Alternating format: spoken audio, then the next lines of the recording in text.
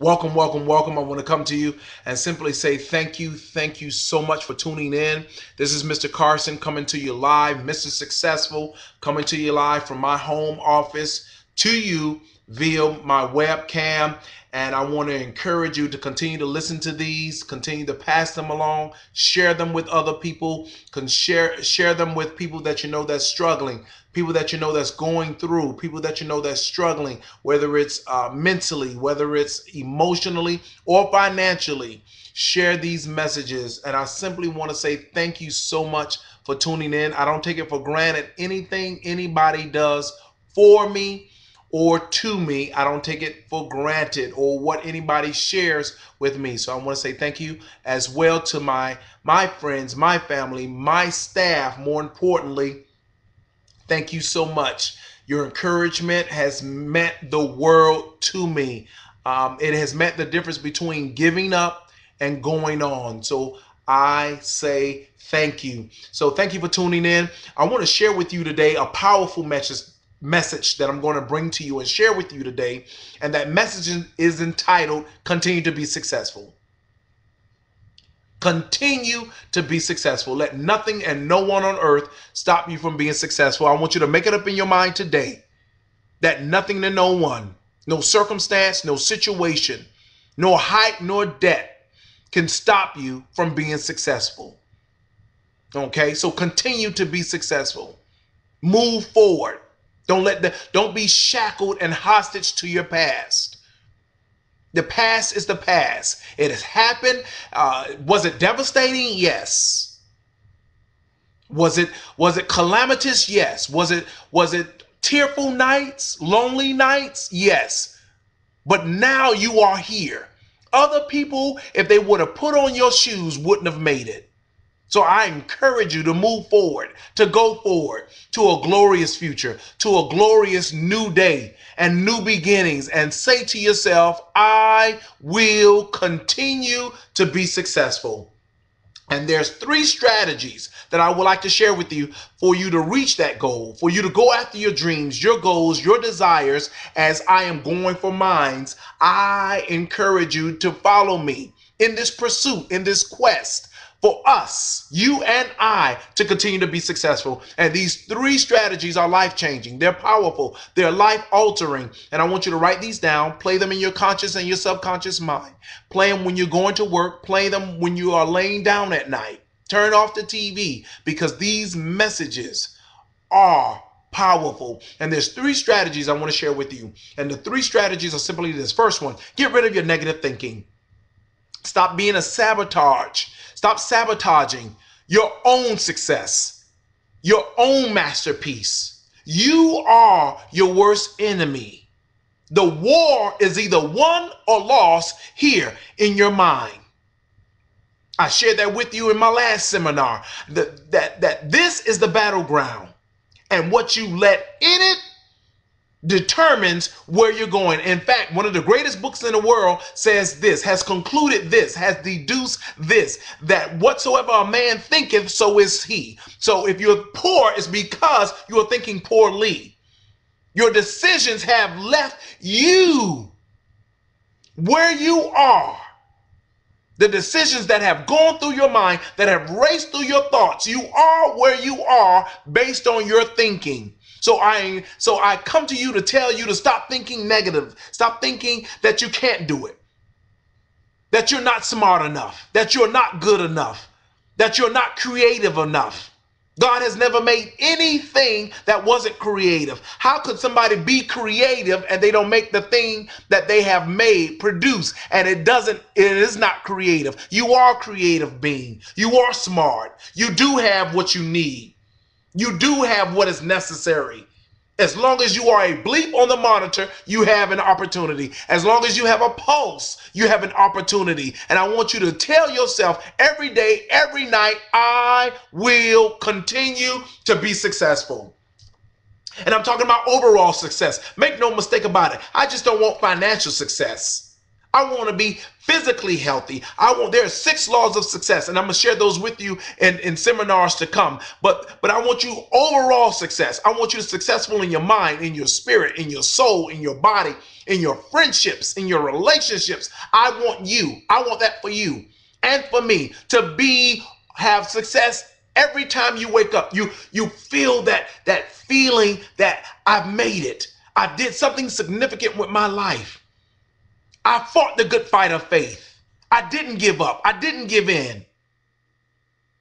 And you can do it. I can do it. We can do it. But we must fight the battle of negativity in our thoughts. And I want you to write to yourself. I want you to say to yourself, I evict every negative thought that comes against my mind. Every thought of suicide, every thought of depression, every thought that I can't make it, every thought that I'm not educated enough, I'm not smarter enough, I'm not better. You are. Who told you that? Stop holding yourself hostage to depression. Stop holding yourself captive to negative thoughts. And I want you to say to yourself, I will continue to be successful. I am a winner. I will not fail. I will not give in. I will not give out. I don't care if you did try it 1,000 times. Someone once shared this with me. They said, I didn't fail 100 times. I just found out 100 ways that it didn't work. Go at it again. Do it again. Try it again. Submit the grant again. You will never know until you reach the point where you want to reach if you give up now. Giving up requires no effort. You can stay in bed and do that. But it takes hard work. It takes perseverance. It takes the will. It takes the guts. It takes tenacity to say, I will continue to be successful. So I want you to evict all negative thoughts. I want you to get rid of all negative thoughts. And I want you to be good and kind to yourself and tell yourself, I will win. I will be successful. I will have what I want to have, eat what I want to eat, drive where I want to drive, and live how I want to live. What's the point? What's the point? If you cannot be happy, what's the point then? So that's strategy 1. Get rid of negative thinking. The second strategy is the most powerful one. And I encourage you to do this, to implement these strategies today. Don't wait next week. Don't wait next month. Don't wait next year. Implement these strategies today. The second one is this: change the company that you keep. One of the most popular and the most sold books in the world shared this: Bad company corrupts good manners. If you show me your friends, I'll show you your future. Thieves hang out with thieves. Liars hang out with liars. Losers hang out with losers. Rich people hang out with rich people. Winners hang out with winners. It's just that simple. It's just that simple. If you show me your friends, I'll show you your future. Stop hanging out with people that's sabotaging your future, your goals, your dreams, your ambitions, your desires to become wealthy, your desires to have the best. Cut off everybody that looks at you awkwardly and say, well, why are you thinking about that? Well, why you want to visit there? Negative people can be catastrophic, can be calamitous to your destiny. Watch the hands that you shake, because people are going to come into your life for 1 or 2 reasons, and 1 or 2 reasons only. And I'm going to share this with you because this is powerful, what I'm about to say. This is so powerful. I'm talking to you. I'm talking to every student that I've educated, every student that I have taught, every student that I have micromanaged. I'm talking to every person that has sat down, that I have lectured, every man and woman. I'm going to share this with you. People are going to come into your life for 1 reason and 1 reason only. 1, that's either to add or multiply. 2, that's either to divide or subtract. Now, it's up to you to discern which one are they going to do? Because when they exit your life, when they exit your time, when they leave your presence, they either have left something or they have taken away something. And I and you don't have time for that. We are at the brink of great success. We must monitor the company that we keep. We don't have time for the naysayers. We don't have time for negative people. We don't have time for doubting Debbies. They need to leave. Guard and monitor the company that you keep. Before you know it, you don't even know why you're depressed. Before you know it, you don't even know why you feel down. You don't even know it because people will come into your life and they will either easily deposit something in you or they will take something away from you, and they have changed your whole mindset, your whole emotions, your whole equilibrium, and you are further away from your goal than you intended to be. So I encourage you, I come to you, watch the company that you keep. Guard your heart and protect your heart as well as your mind. Be selective in who you choose to keep company with.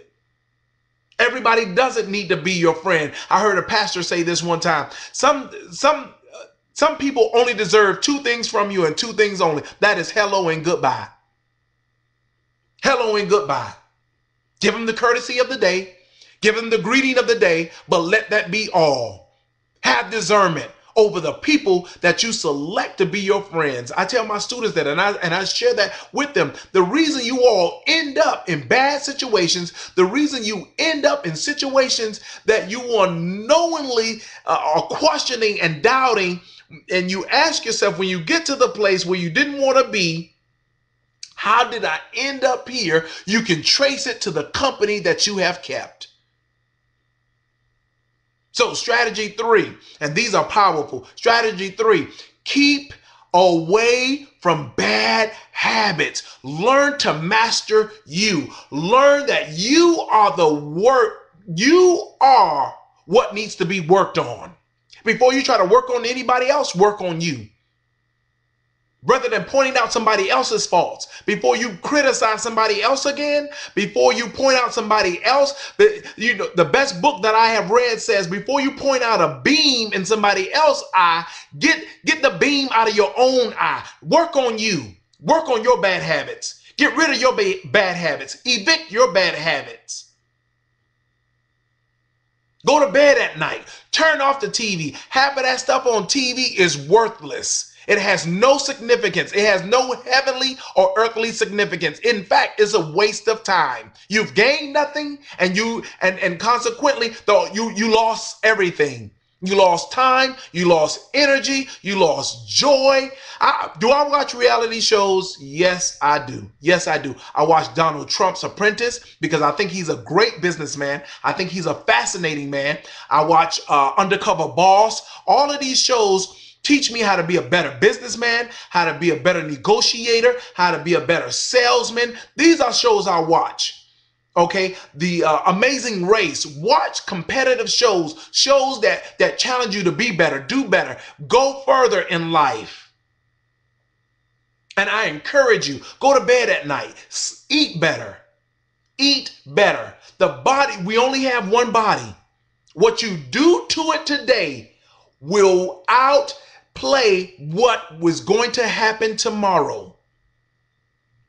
So you want to live longer. You want to do better. You want to do more for your family, friends, and your loved ones. Treat your body right. 75% of the body is made up of water. So that means 75% of the time you should be drinking water. Get a diet full of healthy, lean meats, vegetables, and fruits. Fruits are very good for you. They're great antioxidants, great for the skin complexion, great for skin texture, great for skin tone, and plus they decrease abdominal fat. Do that. Treat yourself good. Treat yourself nicely. Respect your body. You only have one. Go to bed on time. Okay? Stop gossiping. Get rid of gossip. Oh my goodness. The very negative seed. If you cannot tell the person to their face, don't say it or share it behind their back. Get rid of that and get rid of everybody else who shares and spreads gossip. Because that's calamitous to your dreams, your goals, and where you're trying to head.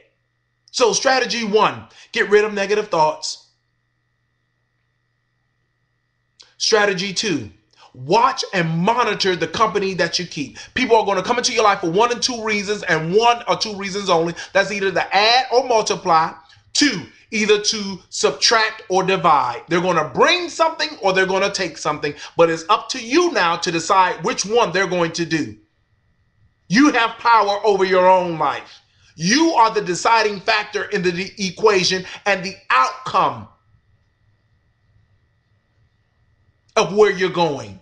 And strategy 3, take care of yourself. Get rid of bad habits. Pay who you owe. Rich people and educated people are responsible and accountable. And if you want to achieve great success, you must be willing to do the things today that others won't do, to have tomorrow that others won't have the things tomorrow that others won't have. And that means being a better you, not settling for less, not accepting less, not giving in to less. I want you to say this to yourself.